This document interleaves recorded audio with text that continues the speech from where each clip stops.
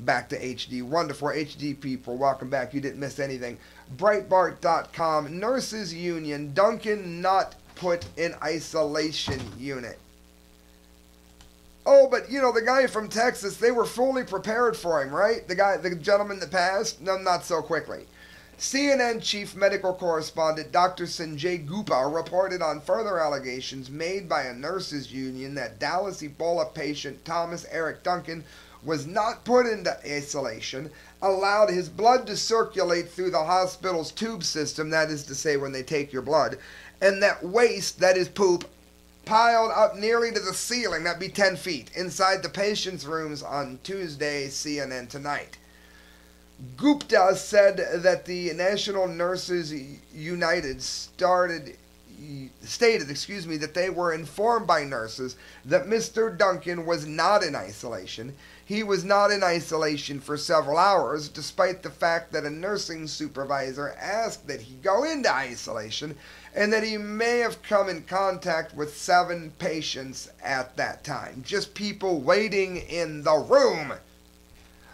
Oh, but what was it, that bonehead that Michael Savage wants to be arrested, rightfully so said, that any hospital could handle this? According to Gupta, nurses were told, at least according, again, to this union, to wrap medical tape around their neck 4 or 5 times. They said wrap medical tape around their neck to try to prevent any of that bodily fluid from touching their exposed skin. Of course, none of that spittle's going to fly away during the jerking of moving the tape off, right, if he sneezes. Of course, the CDC gets respirators because their lives matter, but these nurses, I guess they're just garbage, right? They can use tape! Tape to prevent an outbreak! Also commented on the fact that waste, they didn't know what to do with the waste, and it would pile up nearly to the ceiling in some of these patients' rooms, because they didn't quite know what to do with it. Gupta also reported that Wendell Watson, the director of public relations for Texas Health Resources, which owns the hospital where Duncan was treated and died, issued a statement that patient and employee safety is our greatest priority. Well, why didn't you train them? Friends, we are not ready for it, obviously. Hopefully people like me are getting us all ready for it. CDC, you can give, but you can't get Ebola on a bus. This has to be the stupidest thing I've ever seen.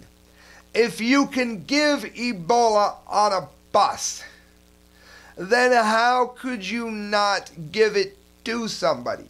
Who you gonna give it to? The people on the bus. Shazam, Sparky! There's a stupid ass Dr. Thomas Friedman, doctor of what, quackery?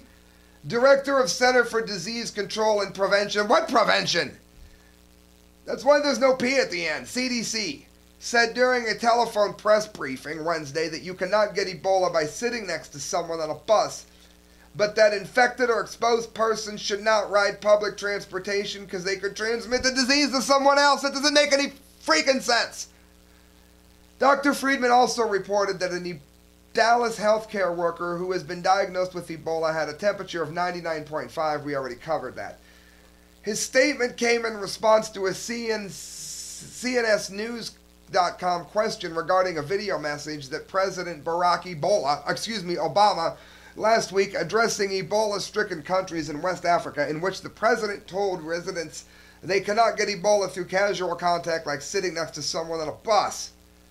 During the conference call, CNSnews.com asked Friedman in a video message to countries in West Africa that are experiencing Ebola outbreaks. President says you cannot get the disease, as I just read, but CDC recommendations state that travelers in West Africa who begin to show possible symptoms, or people who ever experience a high risk of exposure, should avoid public transportation, including buses. And we've also seen large amounts of concern regarding potentially infected people on airplanes. The first question is, did the CDC vet this video message? Second of all, do they stand by it? Listen to what this bonehead said. Yes, CDC vetted the message, and yes, we believe it's accurate, said the bonehead Friedman. I think there are 2 different parts of the equation. The first is, if you're a member of the traveling public and you are healthy, should you be worried that you might have got sitting next to someone? The answer is no. Why? When it's airborne. Second, if you are sick, you may have Ebola should you get on a bus. The answer is no. You might become ill. You might have a problem that exposes someone around you. Oh, so the healthy person is going to get the snot or the sneeze on their hair, or they're going to touch the railing after somebody wiped their nose with Ebola. They're not going to get it, but it might rub off on somebody else. But it wouldn't be anybody else on the bus, would it, you freaking moron? Mark Slavo, SHTFplan.com. Last Ebola news for those of you who are sick of it. Patient number 3 suspected in Dallas, nurse's boyfriend quarantined. For those of you that don't know where proxy is, now you do. Various reports now making their way through social networks and alternative media sources claim that Nina Pham's boyfriend may have been admitted to a Dallas area hospital. It is not clear whether the individual was showing symptoms of the virus or if he had been quarantined as a precautionary measure. Nah, not a chance. According to NBC DFW, Texas Health Presbyterian is monitoring the patient based for Centers for Disease Control protocol. I hope they do a better job with it. The boyfriend worked for an eye care firm called Alcon, A-L-C-O-N, in Fort Worth. Alcon CEO Jeff George sent a letter to everybody trying to downplay it, but at least he was honest enough to admit that there was some kind of a risk there. We don't even know if it's infected the dog or their neighbors yet. It says it has an incubation period of 2 to 21 days. That means that even though Pham, who has it, had only been showing symptoms for a short period of time before being admitted to the hospital, it is possible that the individual identified by Alcon, which would be her boyfriend, could have been exposed to the virus before Pham realized that she was getting sick. Which is how you catch it on a bus! With a 2-day incubation period, had her boyfriend been exposed, it's possible that he could have showed a more rapid onset of symptoms than Pham or Duncan. It says the Centers for Disease Control and Texas Health Presbyterian have yet to confirm if the new patient is tested positive for the virus, but it's being peppered through scattered reports that he has. $6.6 million is what the CDC has to contain it. And this is all, $6.6 billion, excuse me. And they couldn't contain it, by stopping the flights. The latest potential case in Dallas highlights fears that the Ebola virus may have spread from Thomas Duncan, who was symptomatic 2 weeks ago, to the general population. With the high end of the incubation period being 21 days, if Duncan infected others, then the cases should start showing up in hospitals by the end of next week. Respirators, body protective suits, goggles, gloves, and pandemic kits are not at most hospitals. Friends, that's the Ebola update, but don't go anywhere because I got 3 more stories that I'm going to have to get to here that you're going to want to hear. I just want to remind you, don't leave, don't go anywhere. The Seacrest Motel is in Sandusky. You're going to be going there to go to Cedar Point. I know you are. You're going to be going there to go to Ghostly Manor as well. And when you do, you're either going to end up staying at the Breakers, which charges a fortune, like $300, $400, $500 upwards a night.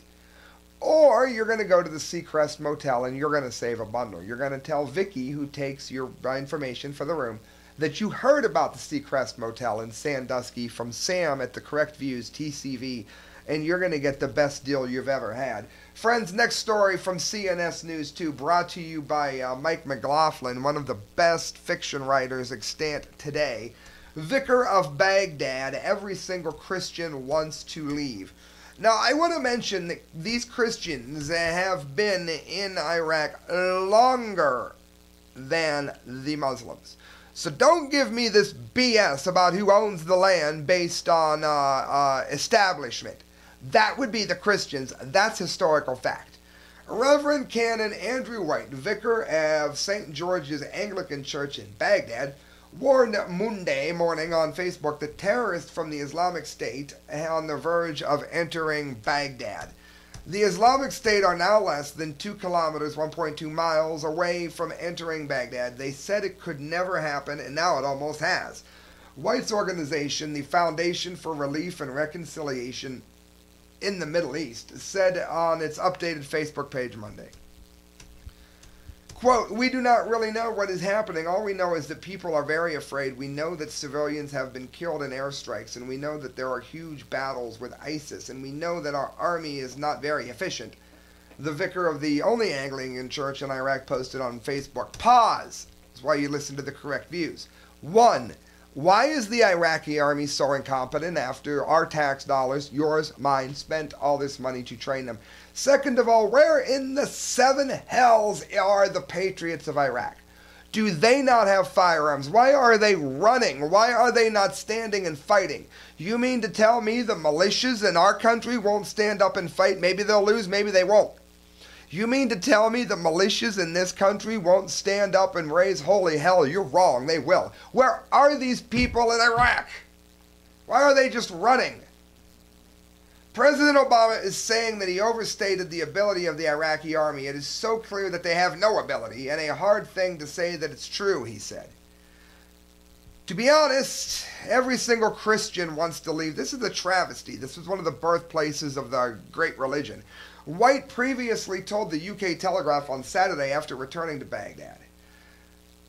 He was there in the UK for medical treatment. "I used to say to my people, don't you leave, I'm not going to leave you, don't you leave me," he said. "But now every one of them wants to leave, and the ones who are left tend to be the poorer ones who simply couldn't afford to get away earlier." White added that over 1,000 Iraqi troops have been killed by the wonderful people of ISIS. "Things are so bad," he emphasized, "as I said, all military airstrikes are doing is nothing. If we ever needed a prayer, it is now. They have a prayer from me, and God bless them for sure." Canon White described the situation as sad, adding, "Last week there was no communion in Nineveh for the first time in 2,000 years. All are closed, all their people have run away. I hope they definitely communed in their own homes." White spoke of the fears that the province's Christians had about what has happened in the community up north. Some have relatives who have lost everything, homes, furniture, and cars. They have nothing left at all. He added that while the people he had spoken to in Iraq saw the need of airstrikes, they were afraid of civilian casualties. I don't blame them. There were 5.5 million Christians in Iraq, but there are now down to 300,000. White said in an address to Christians in New York City. "I don't think there will be any Christians in Iraq," White said of the future. Even if ISIS is defeated, Christians probably won't go back because their neighbors didn't defend them. And one of those neighbors would be Turkey, which let this happen, who are built of some of the most vile scum that ever lived. Guys, for those of you who hat tip my friend Bill, who has diabetes, I have absolutely wonderful news for you before we get to the dumbdee of the day next. And let's face it, you want to know who won the dumbdee of the day, so don't leave. We're getting to it next. Dave Malkovic, Prevent Disease, wrote, amino acid arginine, arginine, I guess that's arginine, found to be as effective as drugs for glucose metabolism in diabetes. If you suffer from type 2 diabetes, you may want to consider snacking on nuts to treat the condition. Supplementation with the amino acid arginine, commonly found in almonds and hazelnuts, could help improve glucose metabolism by as much as 40%, according to the new research in mice. Maybe some people with needles won't need the needles. Maybe they can now do pills and arginine. The study shows that supplementation with the amino acids significantly improves glucose metabolism in both insulin-sensitive and insulin-resistant metabolisms. If you're diabetic and how do you find this out, type your city, type in naturopath, and talk to whatever doctor comes up. They are doctors. More than 371 million people worldwide suffer from diabetes, 90% of whom are affected by lifestyle-related diabetes. That is bad eating.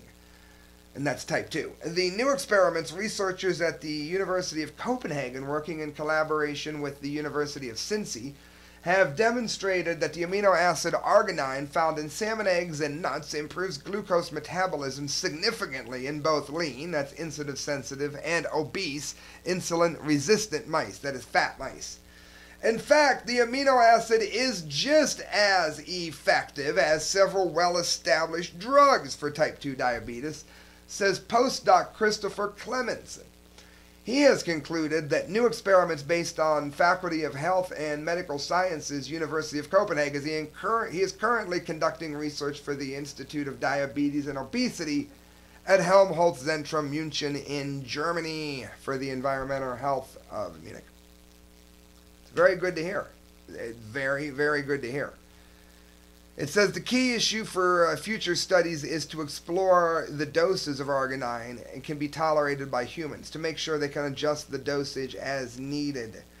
It says supplemental dosages of 6 to 8 grams of L-arginine per day are considered safe. Please listen to this if you have diabetes or love someone that does. Hello, Glenn. Although available in food for some applications such as stimulating secretion of growth hormone for the pituitary, it is not released quickly enough as the food is digested. The supplemental doses taken on an empty stomach will arrive at the brain barrier without competition. So you're going to want to supplement it, not just eat nuts. It says the growth hormone secretion will be stimulated, which in turn could affect glucose metabolism. Very good to hear. I love giving good news. One thing I don't love doing, friends, is giving you the dumbdee of the day because I don't like being surrounded by this many idiots. But it's time, in fact, for just that, the dumbdee of the day from BuzzFeed.com. Governments, there's 2 dumbdees. I just realized that I did this. We got 2 dumbdees because I'm overrun with dumbdees. Government set up fake Facebook page in the woman's name. The Justice Department is claiming in a little notice court filing that a federal agent had the right to impersonate a young woman online by creating a Facebook page in her name without her knowledge.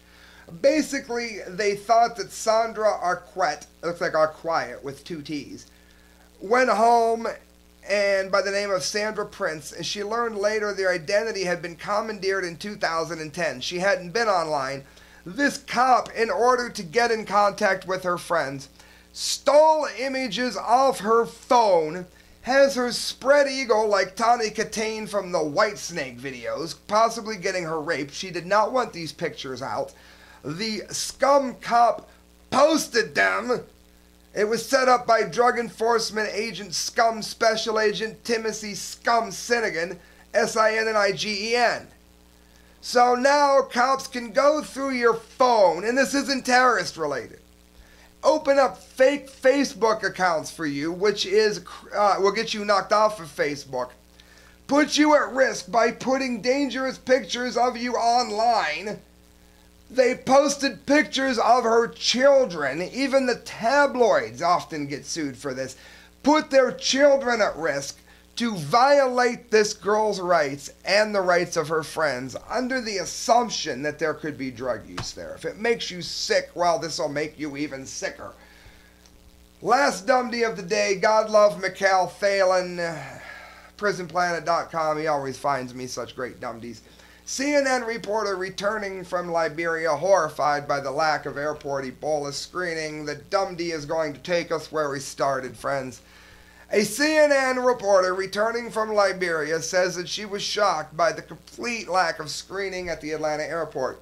No, you don't understand. Obama, man, he's going to go ahead and test everybody's temperature at the airport, man, and nobody's going to get sick. Speaking with HLN's Robin Meade, CNN senior medical correspondent Elizabeth Cohen revealed the horrifying incident in detail. I expected that they were going to take my temperature, she says. They were going to ask me lots of questions, but they didn't. Troubled by the lack of questioning, she revealed her role as a journalist covering the Ebola outbreak, assuming an enhanced screening would then take place. I said, quote, I'm a journalist. I came back from Liberia. I was covering Ebola. And the gentleman, with the intelligence of a pumpkin, who was helping me, the officer, I added the pumpkin part, started to hand me a passport back to say, welcome home, Cohen said. Then instead he said, oh, wait a second, I got an email about passengers like you. Hold on a second. So if she was a terrorist, she could have said, okay, and infected everybody else in line while he checked his email. He went and confirmed with someone, but he didn't know, and they conferred with someone else, and at the end he said, you need to watch yourself for signs of Ebola, and said, well, what am I watching for, I asked, and he said he couldn't tell me. Incredibly, she went on to reveal that 2 of her co-workers received no screening at all, even after admitting they had returned from Liberia. Well, now they're, checking your temperature because you're not smart enough to take Tylenol and just fool them. Boneheads! Now, if it weren't bad enough, Robin, and Tylenol will work if it's early, that's what's scary. I was traveling with 2 colleagues, a photojournalist and a producer, and they weren't told anything, and they also said that they were journalists who had been covering Ebola. So absolutely nothing is being done. That is why Ebola is here, friends. You are listening to the correct views. I'm going to be getting to this St. Louis issue that a listener told me about, that they're finding what look like gas lines going up the lines of electrical boxes. And of course, you don't put gas lines near boxes. Why would you do that? Could you possibly be thinking of gassing possible protesters? Are other cities doing it? Well, I'm going to be on this as much as I can. I don't know about it enough yet to report on it in depth, but I want to go on record for stating anybody that knows anything about it that wants to help us. We have different hours, and I haven't had him on the show yet, but it's coming. Friends, you're listening to The Correct Views. Sam I.B. DeGangi signing off, reporting for themediaspeaks.com. Please go there. Look up the work of Kyle Court, D-Lake, and myself. We are always posting. And if you would like to help me make a better show, then please donate at thecorrectviews@hotmail.com. Every penny you give to me goes towards a better show. Good night, friends. God bless.